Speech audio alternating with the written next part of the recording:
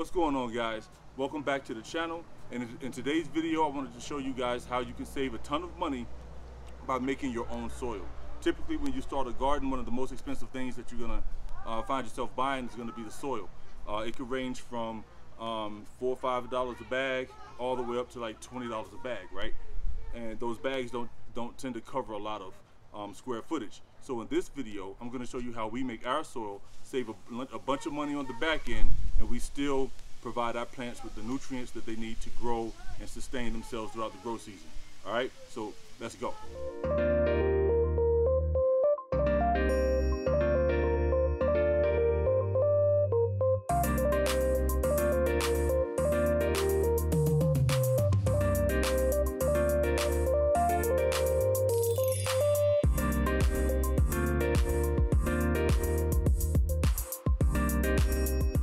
Welcome back. So if you guys are new to the channel, I want to say thank you for tuning in and welcome for your first time. If you're not new, thanks for coming back and visiting us again.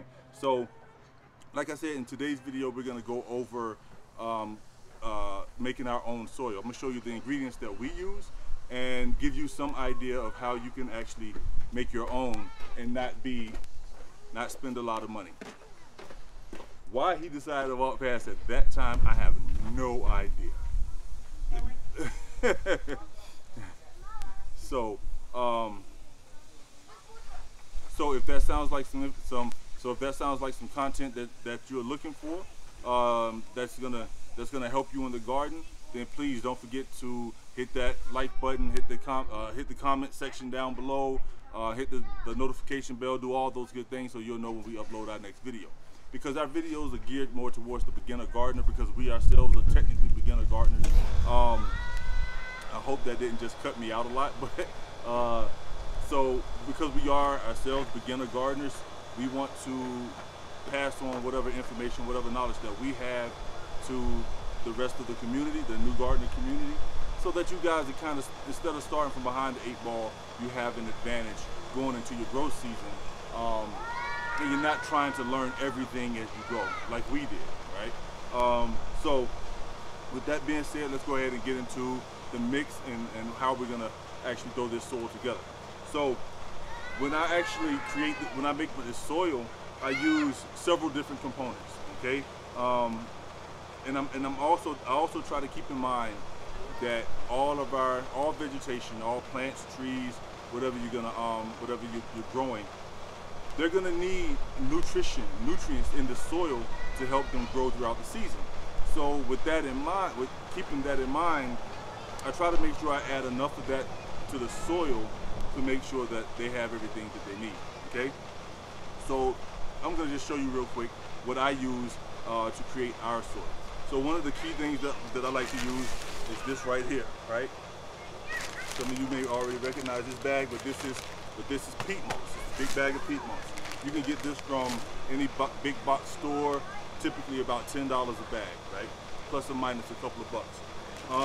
If you look at the contents, and I'm gonna try to post a picture of the contents of a soil bag, because I don't have any right now, right?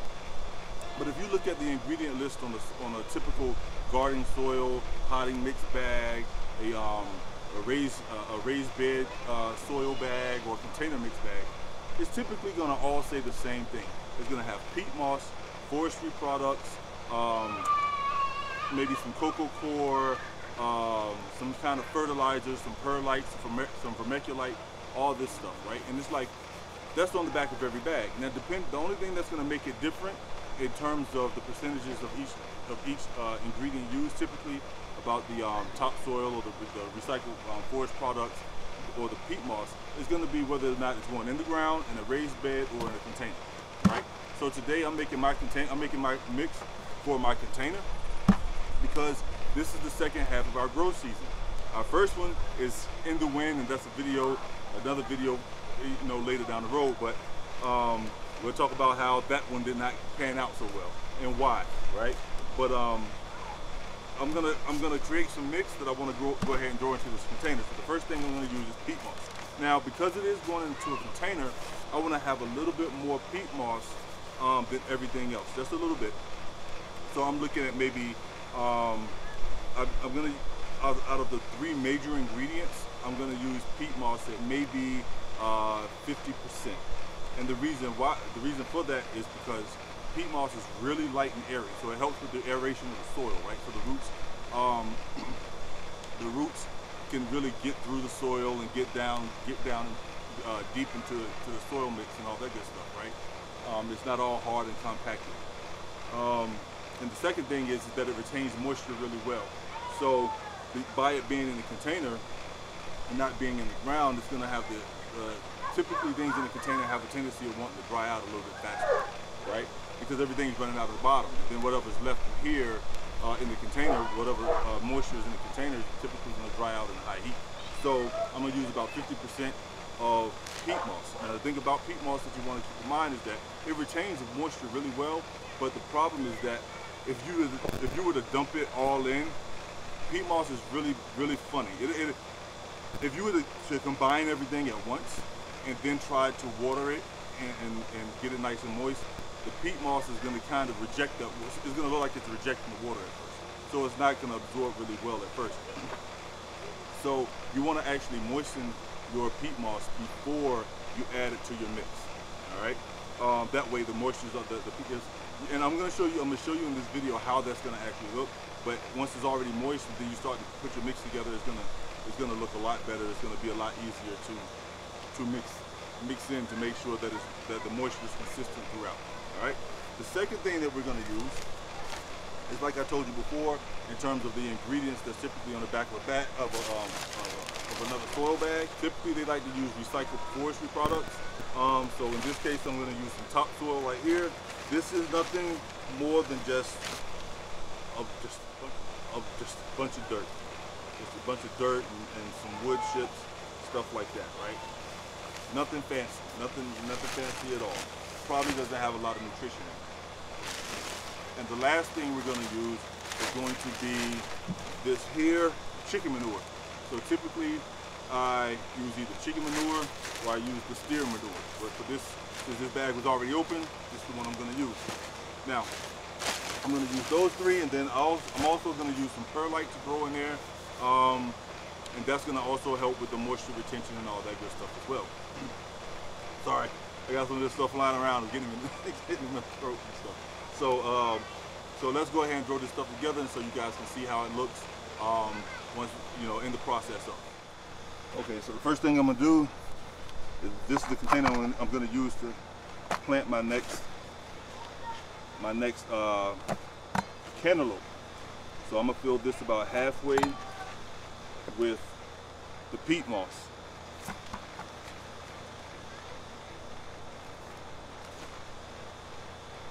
We got a long way to go. So what I'm gonna do now is I'm gonna go ahead. That's not even a quarter of the container, but I'm gonna go ahead and wet it now instead of waiting until it gets half full, because it's gonna be easier to mix in and mix in the water and get it all nice and thoroughly moist. And I'm gonna just water this in. Try to do this with 2 hands.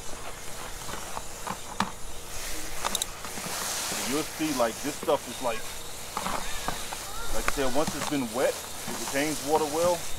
But the problem is like actually getting it to actually start to absorb it so that it's not sitting on top. All right, I think that's good. You can see it looks like a brownie mix, right?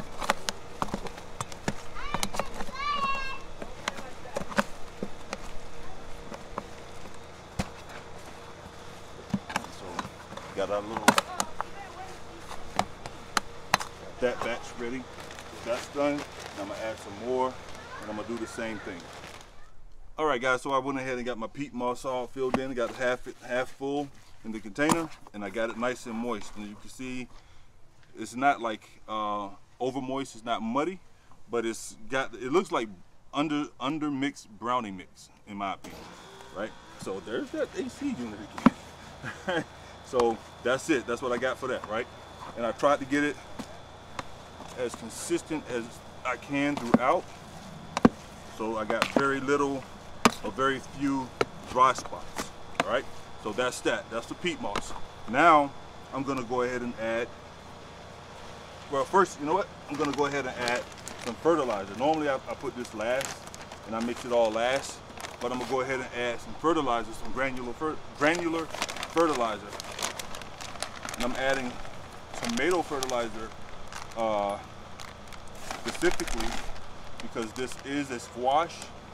I'm planting cantaloupe in here, and cantaloupe does have the tendency of getting blossom end rot. And this fertilizer actually has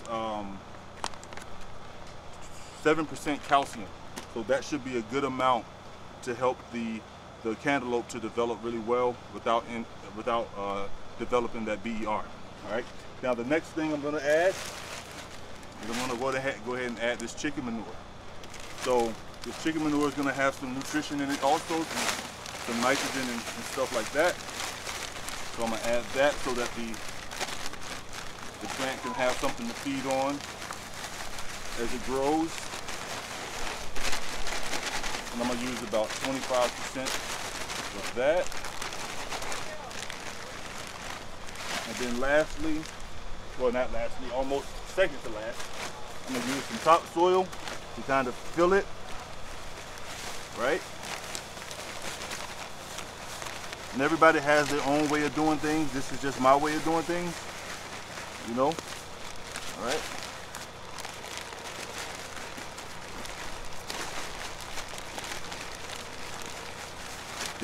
The reason I'm adding this on top and not watering it down, because it's gonna water down, it's gonna mix in real easy.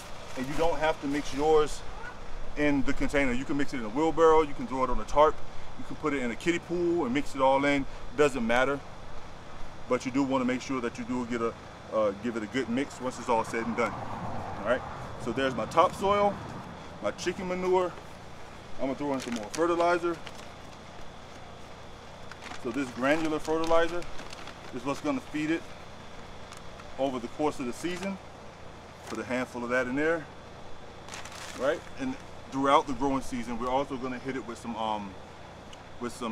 water-soluble fertilizer, like 511, and then we also have like blood and bone meal, which we're gonna use too. I'm gonna actually throw some of that in here as well. But first, put some perlite in here.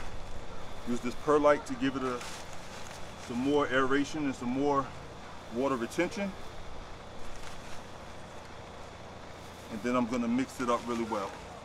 Okay guys, so now I got everything in there, got everything mixed up really well. And if you look, check this out. If you look at that, that looks like quality soil, right?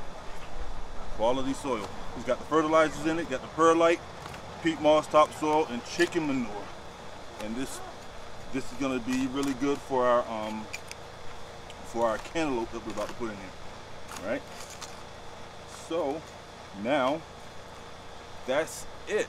All right guys, so that's it. That's all I got for you guys today. That's how we make our soils, and we've done that for everything that we have here. We have bought not one single pre-made bag of soil. Everything that we have is we put through it together ourselves in the exact same method that I just showed you guys, right? And like how much money would I have to spend to fill up this container? Maybe this is maybe 2 bags, right? At $5 a piece, that's 10 bucks per bag. I mean, $5 a piece, that's $10 per container, excuse me, right? Whereas this bag of peat moss, I only use maybe a quarter of the bag, maybe a quarter bag of peat moss. You guys saw that these two were actually already used before we even started using it to make our mix, and we still have some of that left.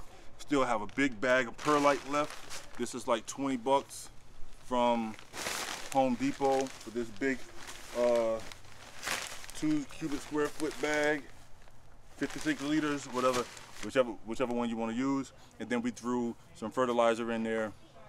And the fertilizer, you could use your fertilizer of choice, your favorite one, doesn't matter, just use one, right? And that's gonna feed throughout for the next 3 to 6 months maybe. Now I'm gonna add some more fertilizers to this bone meal, blood meal, when I actually put the cantaloupe in there, but that's going to be in a different video. All right, because we're trying to catch up here in our video making. So that's it. You know, not even, man, probably not even $5 to fill up this, considering everything that I use. Not even $5 per container, versus buying 2 bags at $10 per container, right? So that's a good amount of savings right there. So thank you guys for tuning in. Don't forget to comment, like, subscribe, hit the notification bell, do all those things. If you found value in this channel, if this helps you out in the slightest bit. And until next time, ladies and gentlemen, we'll see you guys in the next video. Y'all take care. Peace out.